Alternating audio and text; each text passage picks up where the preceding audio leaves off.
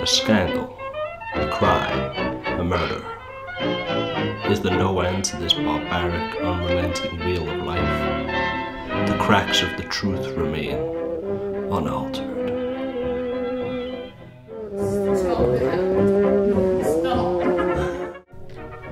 Late last night, Mr. Lockley entered the living room of the establishment and uncovered his wife's 6-year-long affair with Mr. Anton Dumont.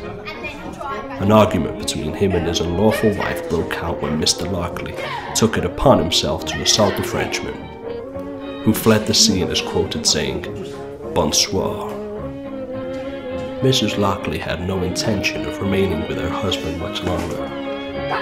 The divorce was finalized. I should have married your brother! She had the money to leave and start her life anew. Something kept her here. Some unfinished business, perhaps.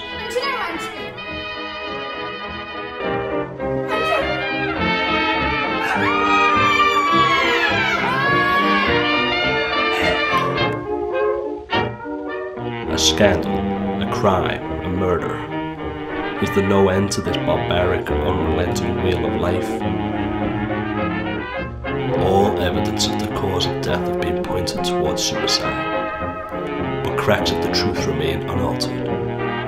I'm in over my head. The murderer is still at large.